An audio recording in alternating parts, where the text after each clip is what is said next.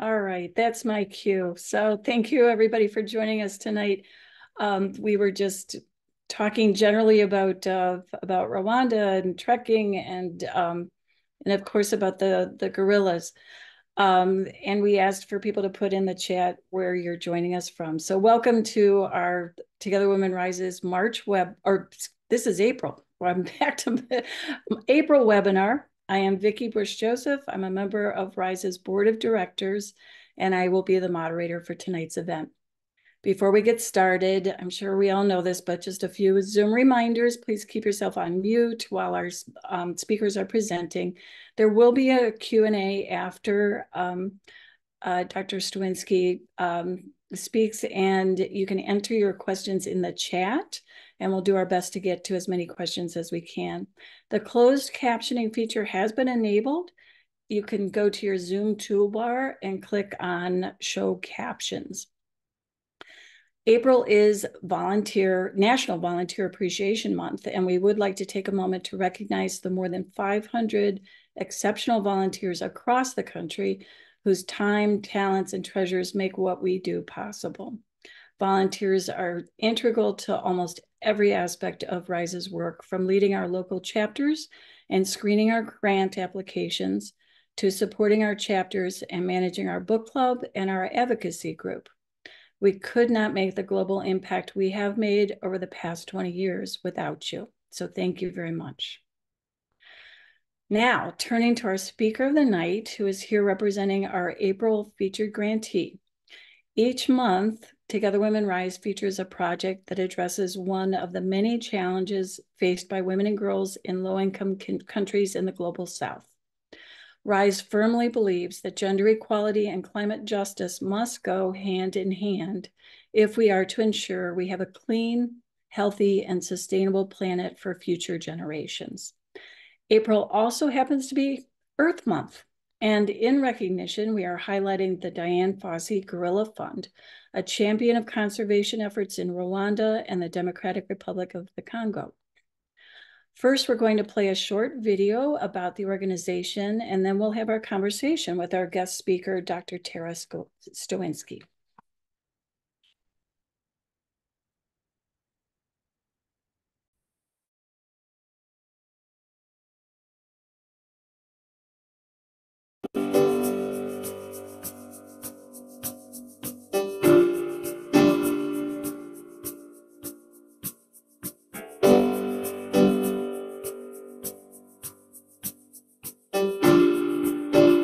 Girls in Conservation program matters because from the work that the Dian Fossey Gorilla Fund has been doing, we have observed that girls who finish their secondary school education, the number is very low. And that correlates to what has been reported by the latest Rwanda Demographic and Health Survey, where only about 9% of women in the northern part of Rwanda, where the Fossey Fund works, have attained their secondary school education or higher. This results in poor or lack of education, which in the long run contribute to gender inequality, lack of sustainable income, and in our area, the Volcano National Park, dependency on the park resources, which threatens the habitat and the survival of endangered species like mountain gorillas and golden monkeys. One of the reasons that we started this program is because we were seeing a lot of inequities across our educational programming in Rwanda, as well as the statistics collected by the Rwandan government that show less girls graduate from secondary school than boys, and therefore have less paid opportunities post-secondary school. The community we work in usually ends their education at primary school because they cannot afford to go for good education in boarding schools. Girls in Conservation is our new program that aims to address gender inequities in schools around Volcanoes National Park to help girls reach educational attainment. That's graduating from high school or secondary school, as it's called here, and also to help further their interests in paid opportunities post-secondary school, primarily in the fields of conservation or green jobs. With the Girls in Conservation program that started in 2023, our aim is to equip them with life skills and pro-conservation mindset through our lessons that range from biodiversity and ecosystem services to green life skills and careers in conservation. The second aim is to connect girls with professional females for guidance. And the third aim is to contribute to the increase in the number of girls in the Volcano National Park area who attain their secondary school education. Education and community are part of the Fossey Fund pillars that aim to helping people saving gorillas. The Fossey Fund is a non-government organization that's science-focused, dedicated to the protection and scientific research of mountain gorillas here in Rwanda, and also the Growers gorillas in the Democratic Republic of Congo. And the organization stands on 4 holistic pillars. Protection, we have teams in the field 24/7 protecting the gorillas, conducting critical science needed for conservation activities, strengthening capacity of local conservationists, as well as helping communities. Kuba ndi muri Club-based conservation ikintu cya mbere bimariye bimu bumenyi bituma menya kuvugira mu ruhame kuvuga nifite confidence. Akazi numva nazakora ni ukuzaba umwarimu, mwigisha abagenzi banjye, mwigisha abaturanyi, mbese ni ingeri zose uburyo ki twabungabunga ibidukikije. Icyo nabashije kumenya kuba njye narisobanukiweho cyangwa se kuri bagenzi banjye no ku bidukikije, icya mbere ngiye numvise ko nkomeye kandi nshoboye kuba ndi umukobwa, nanjye hari ibyo nakora birenze n'ibyo umuhungu yakora ku bidukikije, nanjye nabasha kubirinda nk'uko Dian Fossey nawe yabigenje, yari umukobwa. Muri iyo myaka 15 maze nabonye abana b'abakobwa bakunda kugira imbogamizi cyane cyane mu kwitabira amasomo yabo ya buri munsi, gusiba bitewe rimwe na rimwe n'ibibazo bagira mu miryango. Ariko aho Girls in Conservation itangiriye cyane cyane kuri iki kigo cyacu, twabonye impinduka ku bana b'abakobwa baritabira, bari open cyane ku bijyanye n'amasomo, mbese bafite ishyaka ryo kumenya. Muri rusange turashimira Girls in Conservation. Thank you Together Women Rise for supporting Girls in Conservation.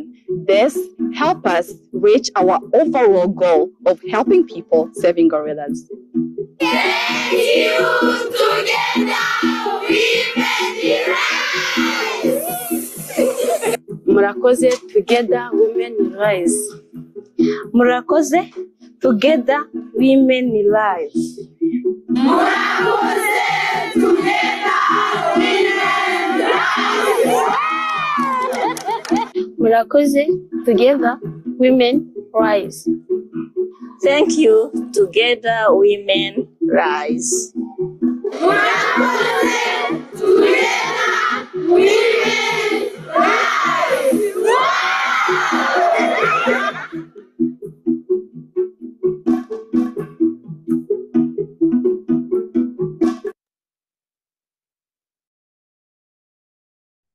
So fun to see.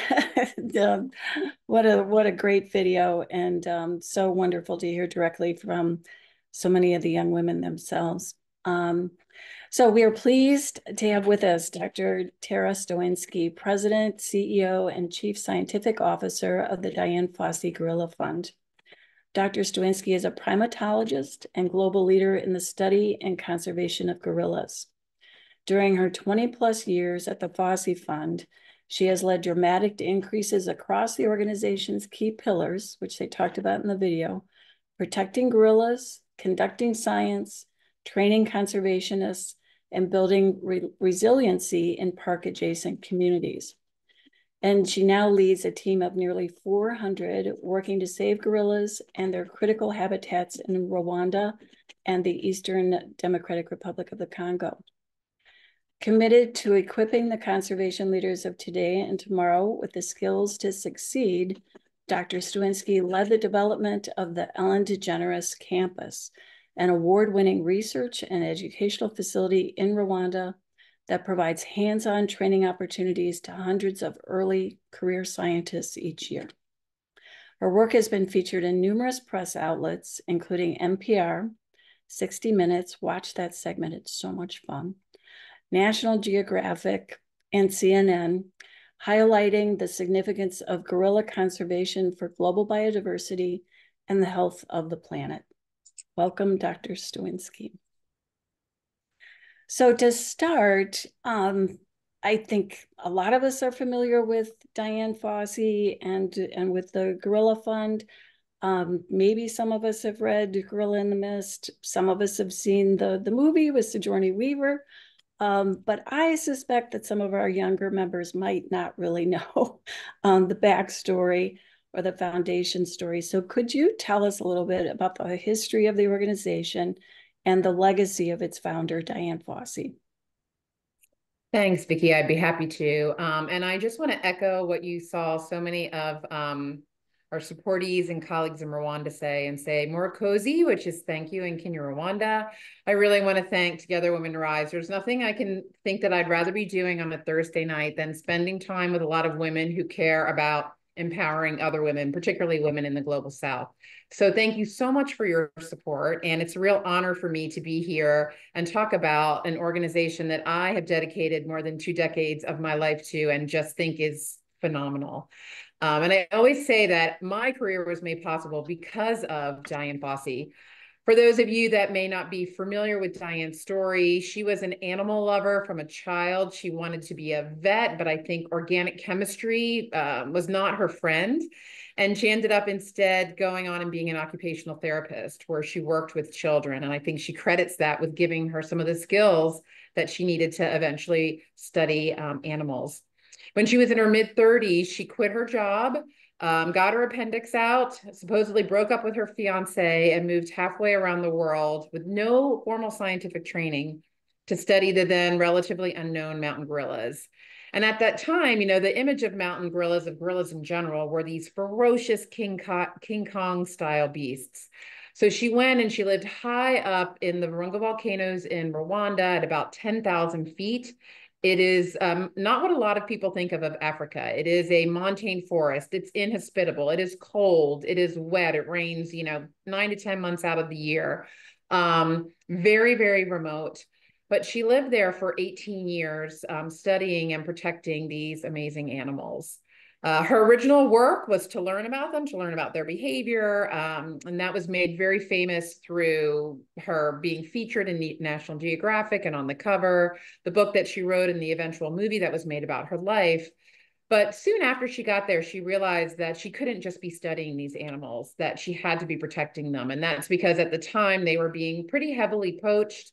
People thought it would be cool to have a gorilla head on their mantle or a gorilla hand as an ashtray. The forest was being encroached by people that were using it to graze their cattle. And so she went quickly and expanded her original work from doing science to doing what she called active conservation. So hiring people to come in the forest and remove snares that could capture the gorillas and other wildlife, to chase cattle herders out of the out of the forest. She made a lot of enemies in the process, and in 1985, she was actually murdered in her cabin high up at her research center, which is called Karasoki. So if you hear me refer to Karasoki, that's what I'm talking about, is the research center she started. But luckily, the organization did not die when she did. It was kept going by a bunch of volunteers and board members, which we heard Vicki mention how important volunteers are. And now 57 years after she started the Dian Fossey Gorilla Fund, it is the world's largest running and longest running, and largest organization that's fully dedicated to gorilla conservation. So we're very proud of that fact. And as a result of the work that she started, and that's been continued by our organization, the governments in the countries where mountain gorillas are found, the other NGOs that are working for conservation, mountain gorillas are actually the only great ape on the planet, other than ourselves, because we are a great ape, that are increasing in number. All the other, there's a lot of doom and gloom about conservation, but mountain gorillas are a very rare conservation success story. So we're incredibly proud of that fact. There's only 1,000 of them left, so they are a very conservation dependent species, but at least they're moving in the right direction. That is quite a legacy. Yeah. And I did want to ask you, including your own, like you said, she kind of set the trail, blazed the trail for you. And I noticed that you were a history major undergrad, also considering veterinary medicine. But do you mind telling us how you ended up in being a primatologist and working at the fund for the past 20 years? Yeah, no, I'd love to. Yeah, I also was a person that loved animals from my childhood. I had parents that loved animals, and we had quail and chicken and dogs and cats. Even though we didn't live in the country, I lived in suburban Philadelphia. I saw that there are some people here from Philly, but really loved animals, was planning to go to vet school, was actually accepted to vet school, but had had the opportunity when I was an undergraduate to study abroad in the UK. And I decided that I wanted to go do that again. So I went and spent a year at the University of Oxford. I got a master's in biology, and I had the opportunity when I finished to go to Zimbabwe as a intern, as a research assistant, and study jackals, which are, small. They're in the dog family. I never saw them. They are completely nocturnal in the area where we worked, in particular because they were viewed as pests by humans, so they were often hunted. They wore special collars that emitted a radio frequency. So we had an antenna, and we would just kind of follow them around at night. We started at 6 at night and we ended at 6 in the morning. It was freezing cold. I had no idea how cold sub-Saharan Africa can be in their winter. But I absolutely loved it. And so when I came back to the States, I decided to pursue a PhD in animal behavior instead of going to vet school. And was just very lucky that I was living in Atlanta, and there was a great program here where you could get a PhD at Georgia Tech and do your research at Zoo Atlanta. And the Fossey Fund has been based at Zoo Atlanta for 25 years. And so I kind of naturally moved into this niche. And I've been studying gorillas for 30 years. This year, actually, I started studying them in 1994, worked with captive gorillas for about 8 years before then going into the field. So in some ways, it was this love of animals, and then eventually a love of getting to work in Africa. But gorillas were not necessarily where I thought I would end up, and that was really luck in a lot of ways. And I feel incredibly lucky that I did end up there. Very cool. Thank you. I so admire people like you and Dian Fossey, and others who can do what you do. And we were talking about how difficult the trekking itself is. I can't imagine being out there for days on end, and all hours of the day and night. So thank you to the scientists. So coming back to the Fossey Fund today, in the video, you mentioned the core mission, the objectives, the pillars. But could you share a little bit more about that? I noticed your motto is helping people, saving gorillas. How does that, and it's helping people comes first, and then saving gorillas. How does that work?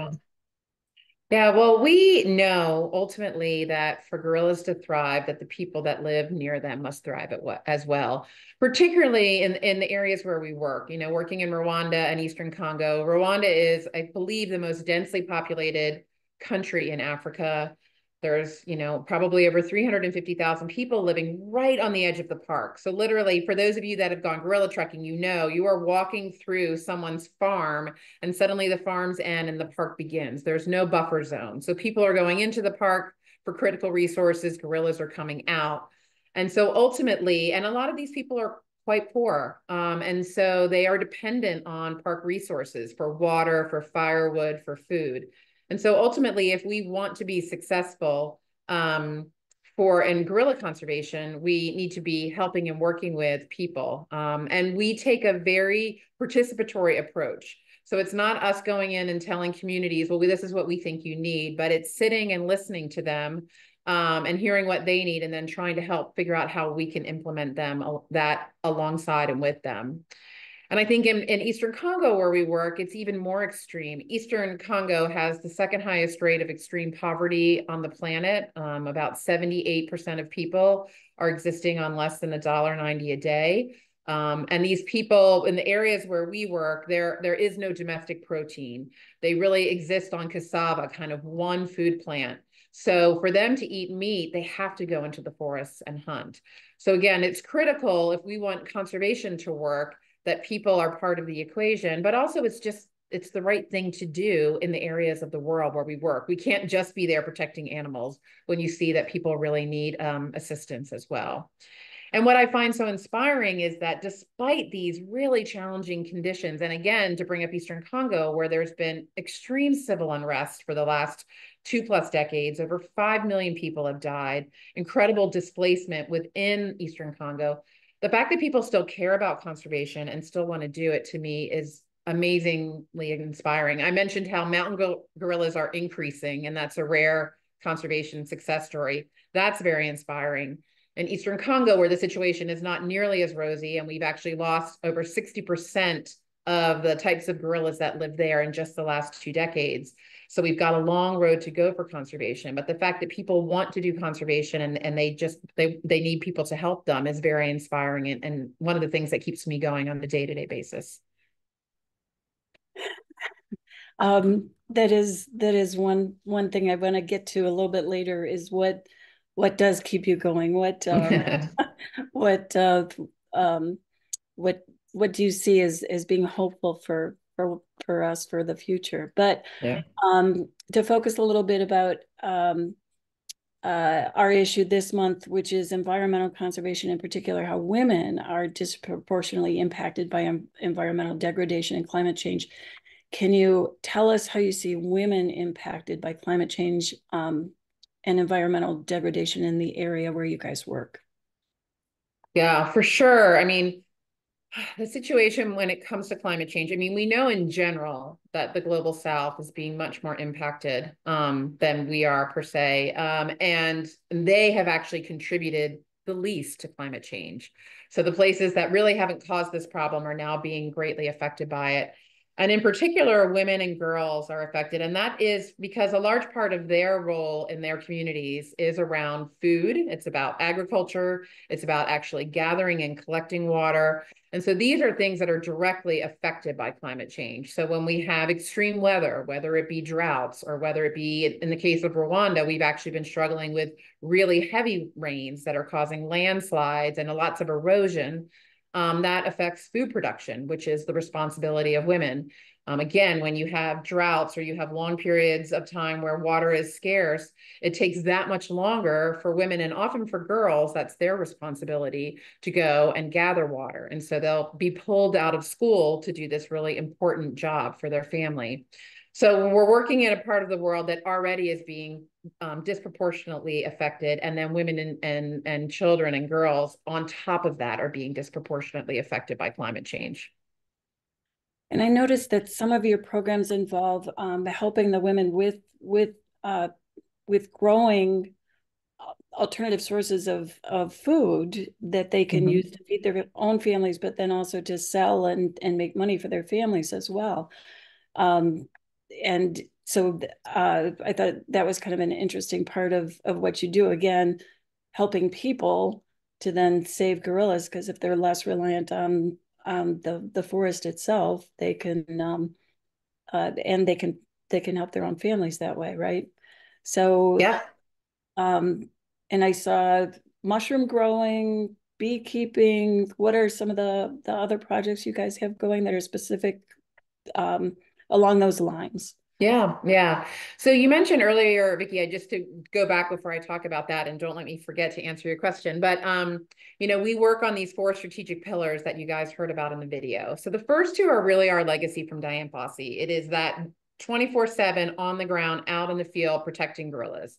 And then it's the science piece, the original reason Dian went there. So it's conducting science, not just on the gorillas, but on these ecosystems as a whole.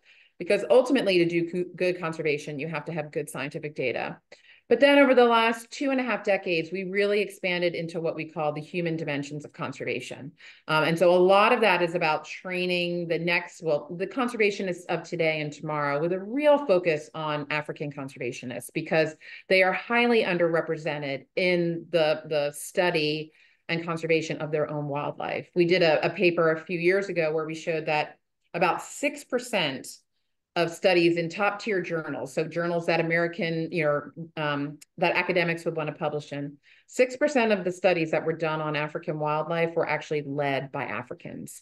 So it's still a very extractive industry where people like myself, go in, we collect our data, we come back to our university, we publish, and we go on to establish our career. So we really want to build that generation of African conservationists and scientists. And then the last dimension, as you mentioned, is really around helping communities. And it's focusing on the root cause that they need to go into the forest. So it's livelihood development, it's food security, and a lot of it is just education, either providing educational opportunities for their children, but also doing conservation education in communities so people understand the value. I can't tell you how many times community members have asked me, well, I don't understand. Why are you coming to Rwanda to study gorillas? Why don't you just study gorillas back in America? So they don't really necessarily know that the gorillas are their biological heritage, that we don't have them in Europe or in America, that this is unique to their backyards. And it's one of the reasons that I say that, a lot of us got into this field because we cared about wildlife, we cared about animals, we were into conservation. But ultimately, conservationists are doing so much more. I mean, you may have heard of the UN Sustainable Development Goals. There's 17 of them.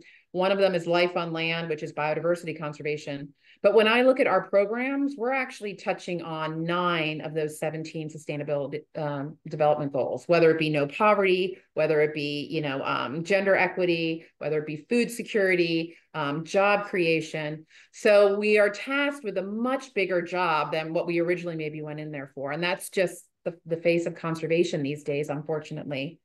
But yeah, we have mushroom growing programs that are wonderful because they provide an incredible source of protein for communities, but they also provide livelihoods.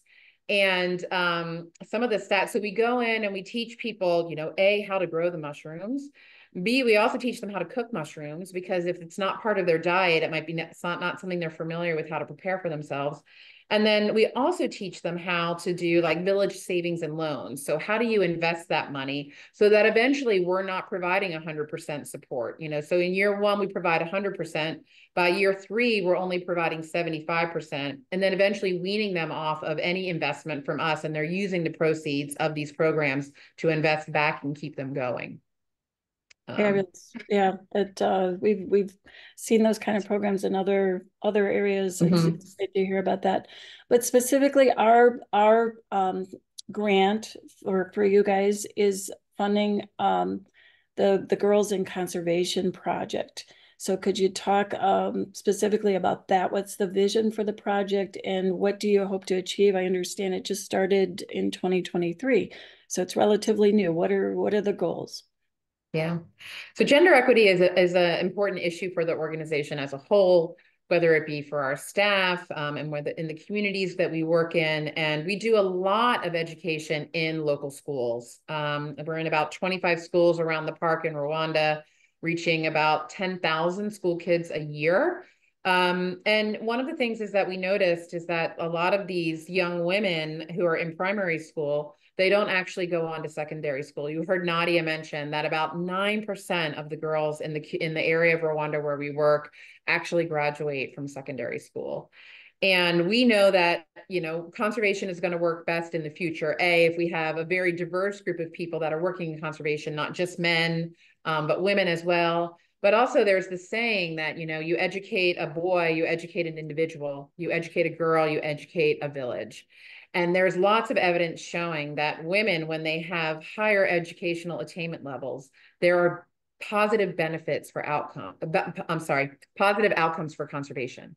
So not only are you improving the life of that individual and their family and hopefully their community, but ultimately it will have a positive impact on conservation as well, which is, our ultimate mission. So we started this program, and really Nadia, who you saw, spearheaded this program, incredibly proud of her, and she's very passionate about it. She is someone that started with us as a university student, came and worked with us, and we provided her with training opportunities. She then did her senior thesis with us, was then hired as a professional intern, hired as a research assistant. She was out with the guerrillas for 7 years collecting data under those really challenging conditions that you mentioned. And now she's helping to lead this program. And the idea is to give girls mentors, to provide them with mentorship opportunities. So Nadia goes out and kind of scours the community to find women that are working and that can act as mentors for these young girls. One of her favorite expressions is, you cannot be what you cannot see. So some of the women are working in conservation. Some of them are working in the hospitality industry, because there's lots of lovely hotels, that are catering to tourists. Some of them are working for the park authorities. So pairing these girls up with individual mentors that they can spend some time with, educating teachers and bringing curriculum around conservation, around women empowerment, that these teachers can then take back into the classroom to teach to their students, both male and female. And then bringing girls to our new beautiful Ellen DeGeneres campus, where they get to have an immersive several-day experience. They stay on campus, they get lectures from our team, they have projects that they have to do, they then present those projects, but really empowering them, enabling them to see the kind of career possibilities that lie ahead. And then a subset of them are given scholarships to attend public boarding schools, because we know that the outcomes for those schools for girls to graduate are much higher than in the local public schools. So that's kind of the program in a nutshell. Every year, the hope is that we're going to be able to take about 20 girls and provide them with these educational opportunities. And they're provided with scholarships for 3 years. So we take them kind of halfway through secondary school to get them through those last 3 years. And they have sort of conservation projects that they're expected to do either at their school or in their community as part of receiving this scholarship. And I think it's been amazing to hear from their parents how proud they are that their girls have been given these opportunities, and how grateful they are. I'll never forget, some of our colleagues in Congo say that the single most important thing they think that the Fossey Fund has done is enabled them to enable their children to continue having an education. Education is so important in these communities where we work, and it's a really valued opportunity. And so we're thrilled to be able to be contributing in yet another way through the Girls in Conservation program.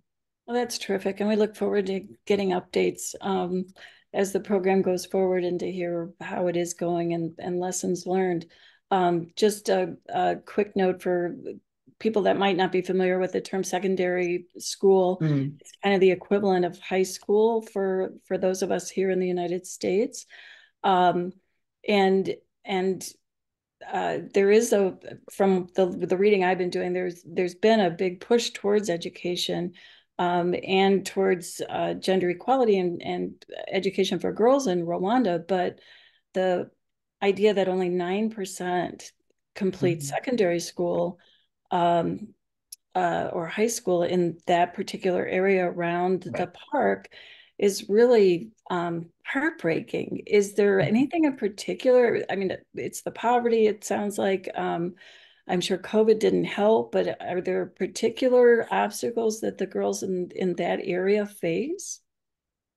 I think it's a great question, Vicki, and I think it's a combination of things. I think it is the poverty that you mentioned. I think it is the lack of kind of realizing what opportunities there might be beyond secondary school, because there might not be a lot of those examples out there. It is the reliance of these communities. They are completely reliant for the most part on subsistence agriculture for their income. And so they need women and girls to be working in the fields, to be gathering water. And so this convergence of all of these things just means that while primary school is free in Rwanda, there are fees in secondary school, and some of the times those just become an impediment for larger families, and families will end up having to make priorities, and they will oftentimes prioritize their male children over their female children because they're viewed as having more opportunities in the long run and after graduation.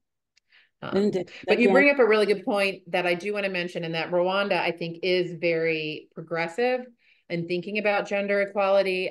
They have the most women in parliament of any country in the world. And in fact, they broke their own record recently. They held the record, and then they broke that by having, I don't know what the percentage is now, but it's upward of 60 or 70% of the women in parliament, of the individuals in parliament are women. So there is a real push there. It just takes time. And we're working in rural communities, and you see a lot of this first happening in the cities, and it just takes a longer time to get out to these rural communities. I think sometimes we forget too that it was only, 1994 that they suffered the horrible genocide. So the progress that has been made in a relatively short period of time is actually quite impressive. And same with the gorillas. I mean, that's, talking about Dian Fossey's legacy. I read that at one point when she first was studying the gorillas, they were down to the 200s. There were 250 some gorillas, of the mountain gorillas left. And I've heard you say now it's up in the like 1,000.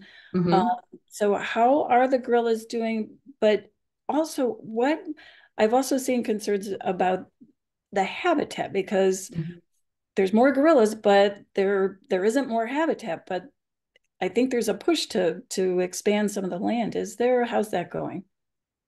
Yeah, I have to tell you, you know so much. You're very well versed on these topics, and you're hitting on a lot of things. So yeah, just to start off with your question about how gorillas are doing, I want to just take a quick step back and do a little gorilla 101 for folks. Because there's actually 4 types of gorillas in Africa. How gorillas are doing depends on which type you're talking about. So I'm going to start in West Africa. There's a type there called the Cross River gorilla. Most people have never heard of them. There are 300 of them left on the planet. They live on the border of Nigeria and Cameroon, and so they're the most endangered subspecies of ape actually on the planet. If you move a little bit over to places like Equatorial Guinea and the Republic of Congo, the smaller Congo, there we hit Western lowland gorillas. And those of the 4 types of gorillas, they're the only ones that you'll find in zoos. So you won't find mountain gorillas in zoos, you won't find cross river. So Western lowland, they are by far the healthiest of the gorilla populations. We estimate that there's probably about 300,000 of them left, which is wonderful. The challenge is they're declining, and they're declining rapidly because of poaching. They're directly poached for food, from habitat loss, and also from diseases like Ebola. When you hear about an Ebola outbreak in humans, many times it may have come because someone found a dead gorilla in the forest and they brought it into their village and ate it, and that's how Ebola was transmitted. And Ebola is just as deadly in gorillas, unfortunately, as it is in humans. And then if you move over to Central Africa, you have the Growers gorilla. Most people haven't heard of them. They are only found in the Eastern Democratic Republic of Congo. It's the other type of gorilla that we work with. They are not doing well either. There's about 6,000 of them left. But as I mentioned earlier, we've lost 60% of them in 20 years alone. And that is really a direct result of hunting for food in these very poor communities. And then the easternmost type is the mountain gorilla. So the one we've kind of been talking about where Dian Fossey started. They, as I mentioned, are increasing in number. And you're exactly right. When Dian was there, that population was down to about 250 individuals. She thought they would be extinct by the year 2000. Instead, the tide has changed and they're increasing. That population is now at about 600. And then there's another small population in Uganda of 400. So that's how we get to 1,000. But the ones that Dian worked with have gone from about 250 to 600. So it's great, but it's taken more than 30 years for that to happen because gorillas reproduce really slowly. And again, with only 1,000 total, it's a really small number. One pandemic like COVID, one natural disaster could really wipe out the population. And one of the challenges we're seeing from this success that you alluded to is that while the numbers of gorillas are increasing, mountain gorillas, their habitat isn't. And one of their biggest challenges is they have very, very small habitat. So between the two, it's only about 800 square kilometers, which I'm trying to think what that translates to in miles, but probably 400 square miles, really tiny habitat. Tops of these volcanoes surrounded by, a very high human population density. So as meaning they can't spread out really. So as the population has increased, we're starting to see the growth rate really slow down because these gorilla families are bumping into each other a lot more. And when they bump into each other, animals can get injured and even killed. So the Rwandan government is undertaking a pretty progressive undertaking, which is to hopefully expand the park and reclaim some of the land that was just lost like in the 1970s, it was cut down, and just make the park a little bit bigger so that the gorillas have a bit more space. Which is wonderful. That's great news. Do you think it's partly because of the realization that the tourism is actually helping the economy? There's how many people come to see the gorillas every year? There's a lot. Yeah, so a lot of people don't realize tourism to see mountain gorillas in Rwanda is, I don't know, I can't say it's exactly number one, but it's usually number one or number two source of foreign revenue for the entire country. Rwanda is a tiny little landlocked country. It doesn't have a lot of natural resources. Its most wonderful resource are its people, and then also its wildlife. And so, yes, very much, Rwanda has been able to rebuild after the genocide, which the 30th anniversary of the genocide is this Sunday, or the start of the genocide, I should say. So it's a critical part of the economy. And so, yes, if you increase the park and there are more gorillas, are more opportunities for tourism as well. But it's very well managed tourism. So you asked how many people can go, and really there's only 12 families of gorillas right now out of the 24 that live in the park that are visited by tourists.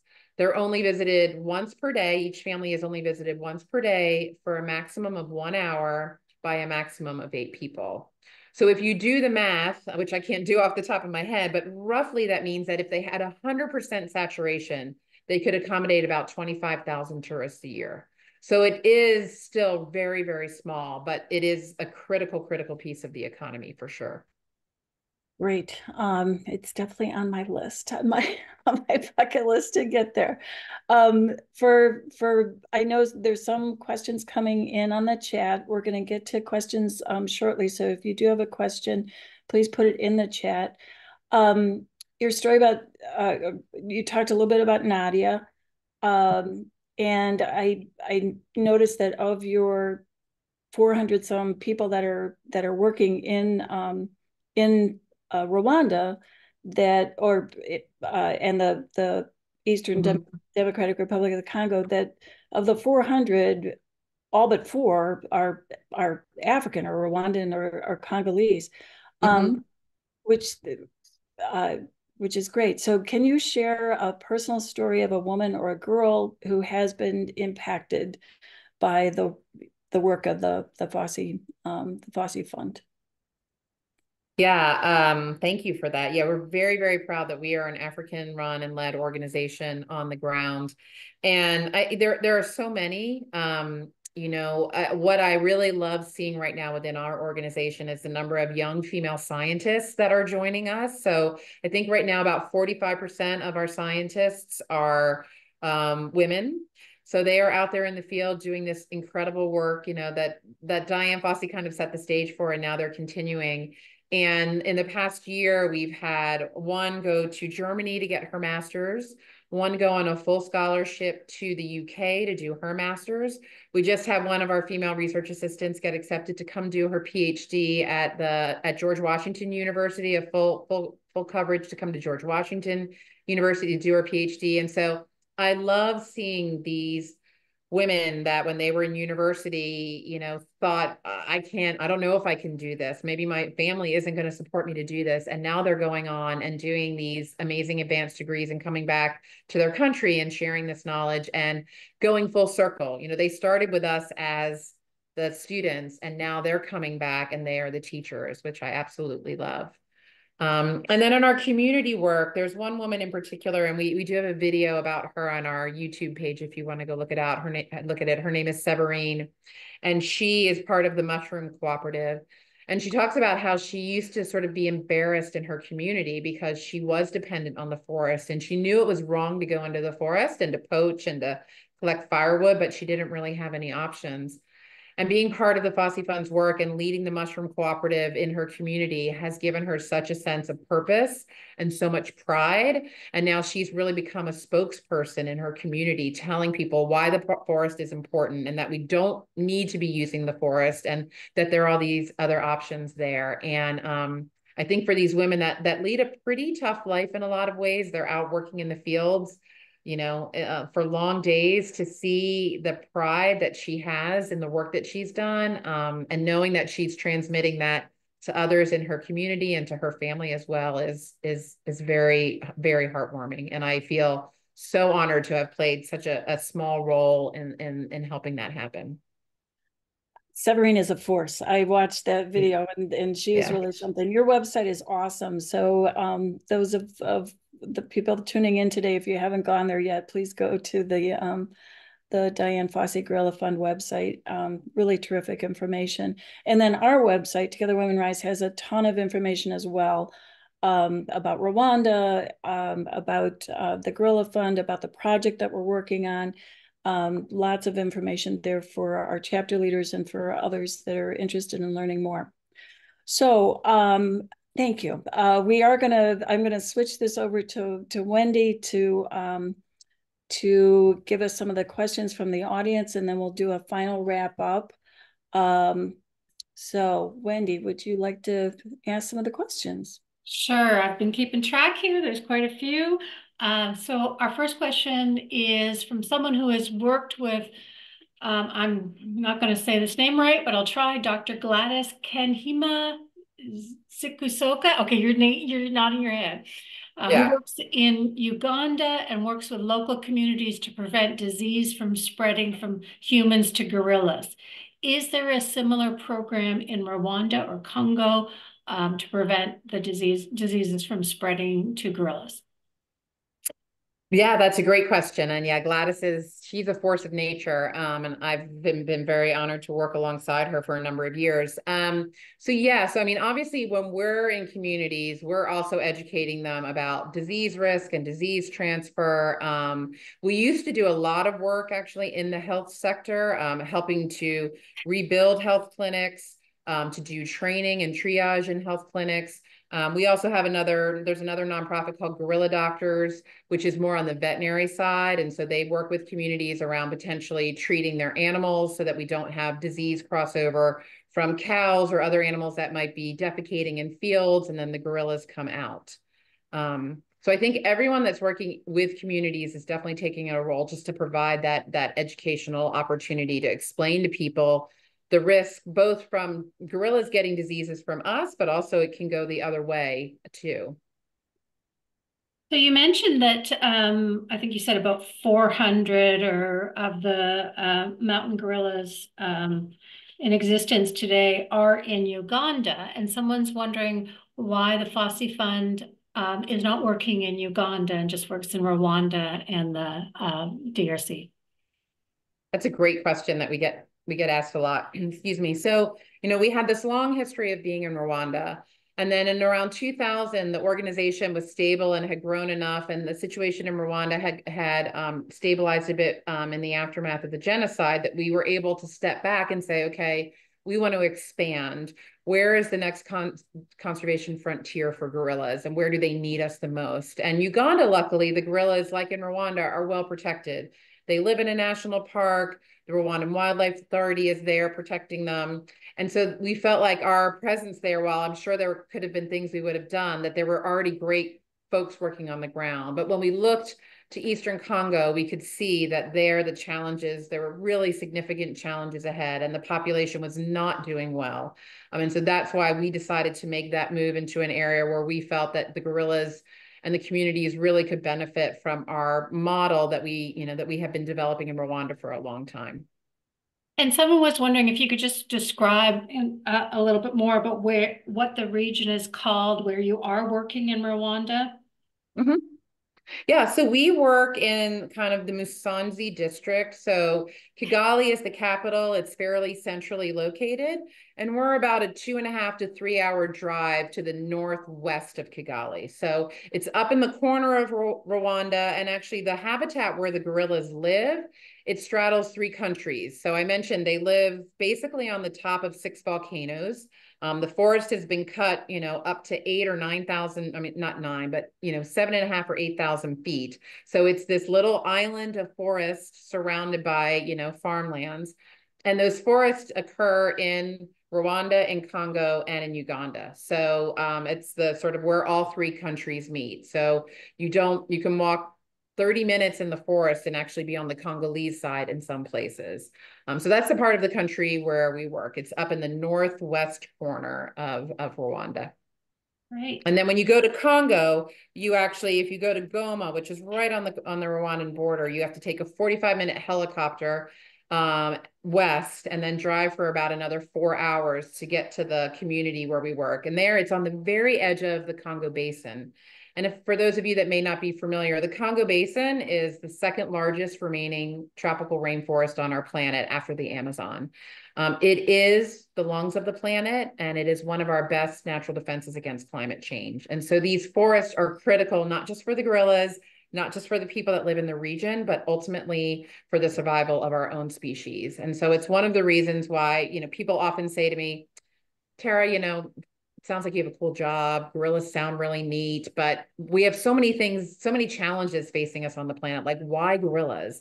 And because it's about so much more than gorillas. And I really think ultimately, the two of the largest existential crises facing our own species are climate change and biodiversity loss. And biodiversity loss because as we're losing pollinators, as we're losing this kind of intricate web of life, at some point, these ecosystems are going to collapse, and we're already seeing it in some places. And we're addressing both of those things through our work. And particularly in Congo, where we're protecting a huge area of forest. It's 2,400 square kilometers, about 1,000 square miles of this beautiful tropical rainforest. So that's kind of where we are. But I think, again, it's about a lot more than gorillas. It's ultimately about ourselves as well. Well, and someone would like you to talk a little bit more about the connections between feminism and sustainability and conservation, because those also go hand in hand. And you touched on it briefly, but if you could tell us a little bit more about that. Sure. Well, I mean, I think, just on the one side of things, the more education that women have and the longer that they're able to stay in school, generally the smaller family sizes they have. So that's one big element. So you're having fewer children, and those children oftentimes are able to get better health care, et cetera. So the outcomes for those children are better. So that helps with, population growth on the planet. It also enables women to maybe have more opportunities out of the house because they're not constantly going, through childbirth and child rearing. But also women are decision makers for their families and what their families eat. And so if they're educated about why poaching is a challenge and why taking animals out of the forest is a challenge, or why gathering fuel and firewood in the forest is a problem, it's degrading these natural areas, having them educated about all of these elements then ultimately can have positive outcomes for conservation as well. So I think even if they weren't necessarily learning about conservation and being given alternatives, just the idea that the more education women have, the smaller their family sizes, that can have a huge impact on conservation too. And again, on the lives of these women. Absolutely. Are you doing any direct mitigating strategies in terms of helping with water conservation or conservation of firewood? Great question. We have, as an organization, traditionally done a good bit on water conservation. So we have built big water tanks for communities and helped bring water into communities. In Rwanda, that really has become kind of it has really moved under a government infrastructure. And so we kind of stepped out of that field. But in our last strategic planning meeting that we just had and to set our new strategic plan, one of our goals is to really reevaluate what our potential role might be in water, because it is a huge problem. Even though it rains in Rwanda 9 months out of the year, when the dry season comes around, we see very quickly people run out of water. And I remember, now this has been a couple of years ago now, probably close to a decade, but one of the studies we did, we literally sat outside of the forest, and in a 2-month period, we counted 6,000 people going into that very tiny forest just to gather water. So when you think about the potential impact on the forest, but also the impact on these people's lives, that they're spending an enormous amount of time to get to the edge of the forest, going into the forest and coming out. And so in the last, I think the last big water infrastructure project we did was probably during COVID or right before, but we're again starting to think about, and it's going to be conversations that we have with the government and with community leaders about, is there a continued role for us to play in water, because it does have such an impact on the forest and people as well. Right. There are a couple more questions, but I think we've run out of time. We've covered quite a few of them. I'll turn it back to you, Vicki. Okay, thanks, Wendy. Wow. I did want to give you an opportunity. Is there anything that we didn't cover that you wanted to say one more thing about, or tell us one more thing, and if not, I do have one final question for you, and that is, what makes you hopeful? It is a great question. The only thing I would have loved to have done is told you like one or two of my favorite gorilla stories because they are so amazing. But you'll have to come back for that. Or actually, I did a TEDx talk last year where I talk about how amazing gorilla families are. So if you have the opportunity, watch that, and you'll get a little bit of a sense of how much like us they are. I say they share 98% of our DNA, and they share our common humanity. They take care of their most vulnerable. They form lifelong friendships. They mourn the loss of a family member. So they're just amazing, amazing animals that deserve a place on our planet. But what gives me hope? I think the people I get to work alongside give me hope. I mean, Rwanda is an incredibly hopeful place, and to see what that country has accomplished in the last 30 years since the horrific genocide, you can't go there and not feel hopeful. It is a country that is, I say it's not walking, but it's running to its future, and it has a plan, and it's a real privilege to get to work for. I talked about how the people of Congo bring me hope. And I guess I'm an optimist at heart, but I think what mountain gorillas tell us is that conservation can work. And I mean, think about the conditions under which it's worked here. The situation that has engulfed these countries, Rwanda, Uganda, and Congo, in the last 50 years, the challenges that these countries have faced. This is a place where mountain gorillas could have easily slipped off the planet. But because one woman initially cared, and she created a community of people that cared and that have stayed, conservation has worked, and that gives me hope. But we need resources. We need commitment. Conservation is not an in and out. You need to be there for the long haul. You need to convince these communities that you are there alongside them, that you're not just going to come in and go away. So we have to commit in the long term to conservation, but it can work, and that gives me a lot of hope. Well, that's a great note to finish on. We can't thank you enough for being with us tonight. And Together Women Rise is very proud to support the work of the Dian Fossey Gorilla Fund and the Girls in Conservation Project in particular. So thank you very, very much for your time tonight. Before I let everybody else go, I do want to thank you all for being with us this evening. Do look up Tara's TEDx talk. It's very touching. It's a wonderful. Just Google her name and you'll find it as TEDx talk. We also welcome everybody in attendance tonight to more of our upcoming events. So continuing with our Earth celebration, our Earth Month celebration, you're invited to join our book club on Thursday, April 16th at 8 p.m. Eastern Time, where we'll discuss Guardians of the Trees by Dr. Kanari Webb, who is also a founder of one of our former grantees, Health in Harmony. And you're welcome to join that discussion, even if you haven't read the book. So Dr. Kanari will be with us that night, and kind of similar, same, but different. She started out studying orangutans in Borneo, and then listened to the local people and why they were cutting down the trees, and helped start this this organization that does great things in Indonesia.